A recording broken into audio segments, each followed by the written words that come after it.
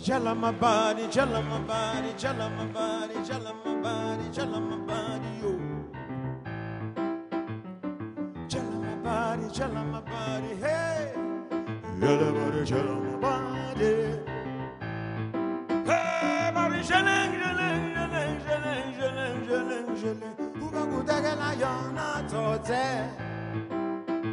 Body uga shabanga ini suga na longu banga na malia wena na udeni ele mama. Hey, hamare jala my body, jala my body, jala my body, jala my body, jala my body, yo. Hamare jala my body, hey. Hamare jala my body.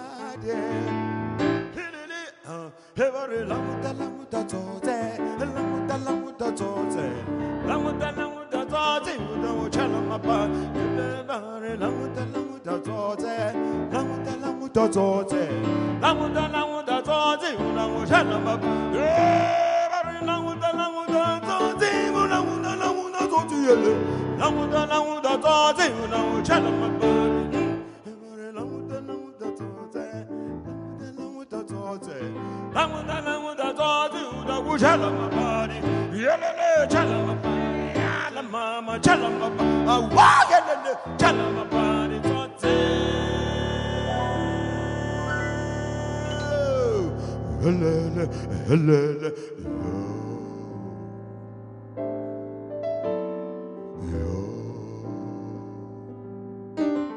every lamudeni tote, utakala male tote, chala my body, yo. Chala my body, hey, baruta kutagala mani wena loku fama musiku mula udani ye. Chala my body, chala baruta shabanga ini shugela loku kutagala mani wena mula udani koti chala my body, hey, barina udani ye.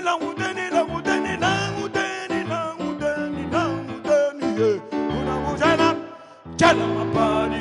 Yelele, chala my body, yala la mama, chala my body, wah, yelele, chala my body,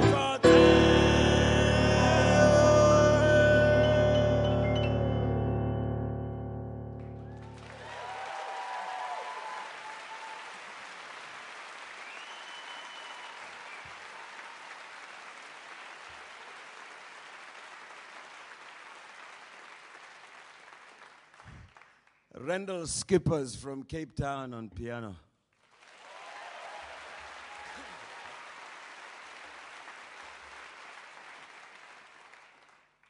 That is a very, very old Shangaan song from the northern part of South Africa, from the Limpopo region. And I first learned it, a little part, I mean, I've like enlarged it a little bit, but I learned it from a young girl who had just come from Limpopo in the northern province, which is traditionally the most heritage-oriented province in South Africa today. And she came in like a Shangan outfits, like a macheka and what. And she used to come and she lived in a yard, in one of the family yards in a township called Alexandra Township, which was a very, very cosmopolitan South African township. And it had mostly people from the rural areas, and it was a place that was a heritage carnival over the weekends. And this song was a song about Johannesburg, and it was warning rural people not to go to Johannesburg because you'll get mugged, you'll get robbed, you'll get run over, and it's a dangerous place to go to. And she had just come from the Limpopo, and I used to say to her, "What you doing here?" And she said, "I had to come and see what the song was really about." And of course, later on, she went into like a Western dress, and she got married to a school teacher, etc., etc. But the reason I chose this song is because I came here today to talk a little about heritage and its importance, especially heritage restoration. A great sample of great heritage restoration is England itself, because every time there's a royal wedding here, there's major pomp and ceremony, but it's all medieval, and it's all about heritage. And of course, people also buy the flags, and they buy the biscuits, and they buy. So it's something that heritage is something that is beneficial to a society. In Africa, of all the societies that have lost their heritage, I think Africa stands in the front line because of education, the misconception of education, because of religion, because of advertisement, because of politics, and because of television over the years. And of course, like the laws of reshuffling, like apartheid was a law of reshuffling people, and also like creating conflict between ethnic groups.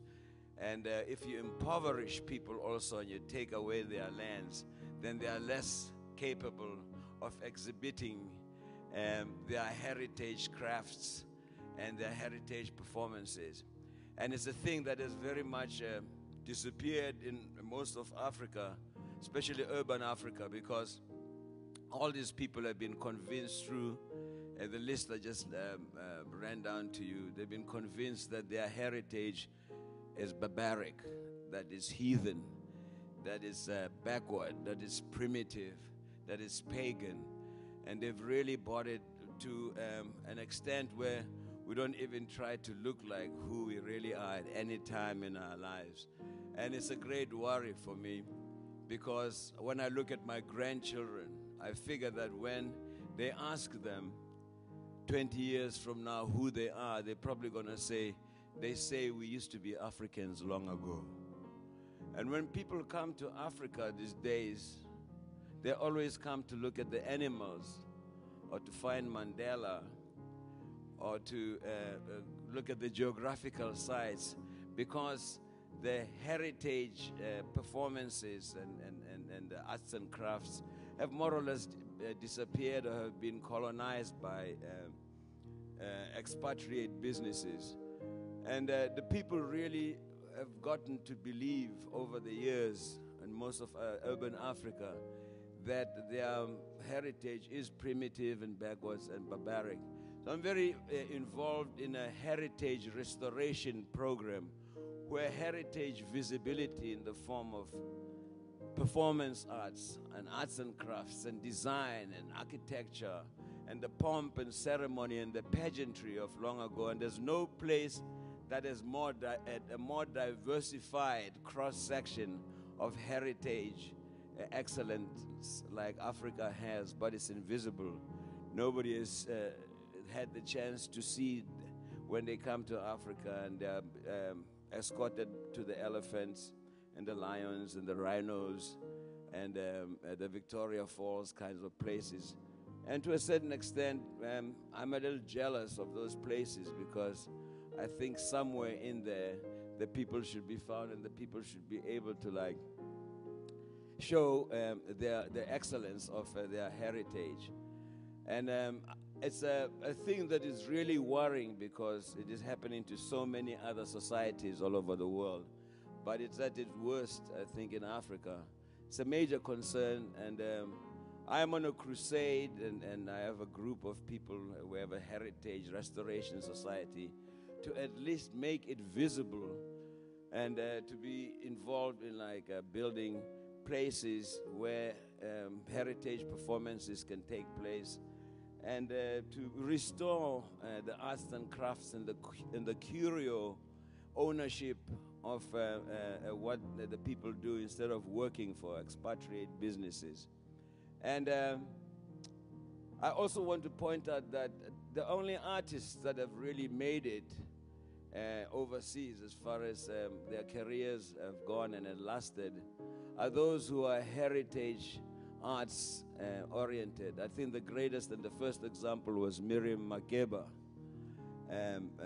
but Salif Keita, Yusundur, Lady Smith, Black Mambazo, and even myself. I don't think I would have been known if I'd come overseas and tried to imitate overseas artists. So heritage lives forever and it stays, and I think there's no place that needs to see it come back more than the African diaspora, and especially the African continent.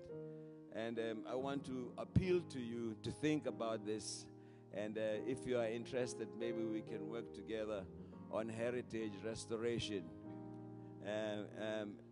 A lot of Africans, when I speak to them about this, they say, man, why are you trying to take us back into the dark ages?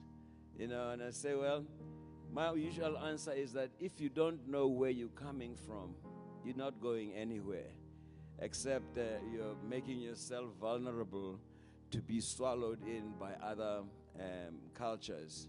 And of course, this is a total happening in most of Africa. People don't even want to stay in their rural homelands anymore. Everybody wants to come to the city to find this miracle of the West that doesn't exist, and they end up in squalor and things like that. But most of all, I think for the future generations and for people who want to really find most of Africa that has disappeared, there is nothing better than like heritage restoration to preserve the history of Africa, and also to make the children, the future children of Africa, really know who they are. Because in the end, when you go to India or you go to China or even England, people really know England because not only because of the Queen or the beef eaters or the yeomen, but because of its heritage. And it's a thing that would be a real pity to miss and to lose in Africa. We'd like to finish this by playing you another traditional song. And as you know, in Africa, in the old days and even now in the rural areas, when you're going to get married, you have to have a bride price, and it was usually paid with cattle and other things, but cattle were the most important. And if the woman you wanted to marry was highly educated and very beautiful, you'd probably lose all your cattle. But the people who were most worried about the cattle were the eligible bachelors, and they always warned the head boys, the boys who headed the cattle, to say, boys, don't run those cattle too hard because the meat will get tough. So when you're driving them cattle, boys, be cool. Haliseli di Khanna.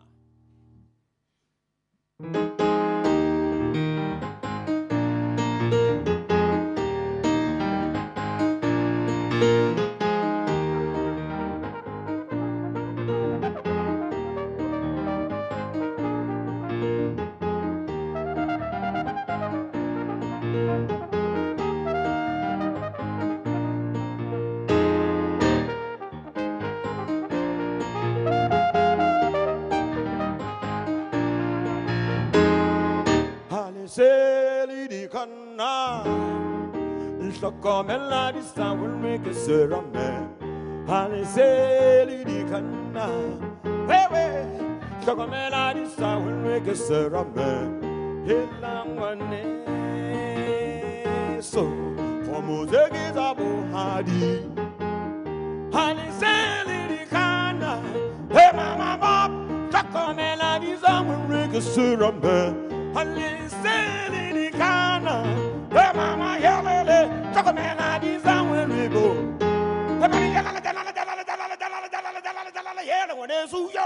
como te quizás hela hela hela le wana suyo sana tuja bahana abariya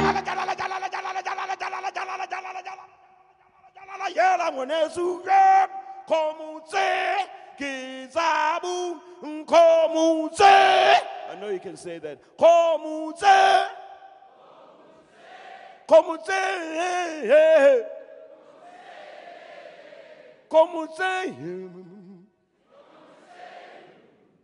como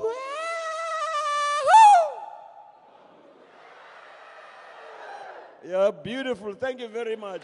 Como te kizabu hadi